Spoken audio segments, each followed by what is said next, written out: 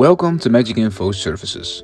In this video I would like to show you how to create a user with limited access so he can only access dedicated device groups that you determine. So what has to be done for this? Well, first head over to user, and what you then have to do is first create a role. So on the left hand side you can create a role, and I will add a new role. So I will first provide the role with a name. Let's say device role. I can check for duplications first, and the name is available, which is good. So this will be a custom role, and I will select the organization. So I will assign it to MagicInfo Services. So what I will then do is here determine what kind of access my role should have.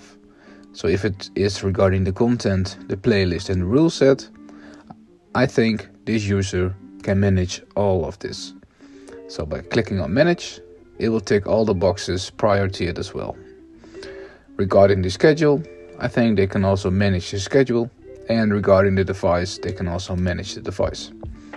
Now in case of schedule, let's say you do not think schedule will be necessary, you can just untick these boxes and they will not have any permission to the schedule. But for now I will leave it open.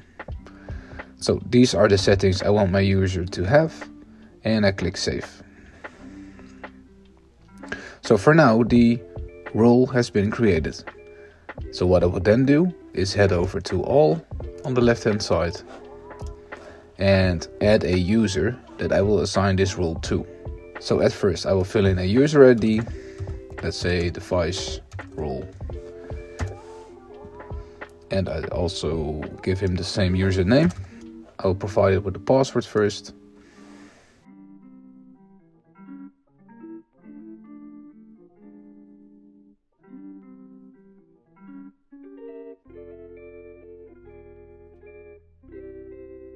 Enter a valid email address.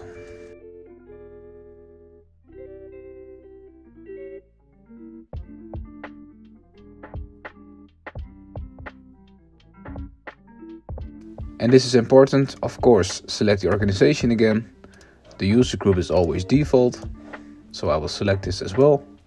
And here I can determine the role. Now the role that I gave it was the device role. That's how I named the role, so I will select it right here and then hit save. So what I will do now is search for the user, which was named device role. Device role 12 was the name given. And I can select it, and here at the top I have to select device permission. So right here I can determine which device group within the organization name MagicInfo I want this user to have access to. So I will tick the middle box, since this is the only device group that has a device connected to it right now, and click save. So please note that in this situation the user will have access to all related content, created playlists and schedules of the organization, but will only have access to the device that the user is responsible for. So if I sign out and now sign in with the username and password. So after signing in as a new user, MagicInfo will always ask you to reset the password. This user is now a part of the organization MagicInfo and has been a selected role with the device permission. So as you can see on the left hand side, there are a bit less options than what you're used to. And if I head over to device, I can only see the device that are in my assigned device group. So in this case there's only one device in this device group, which means this user will only see this device.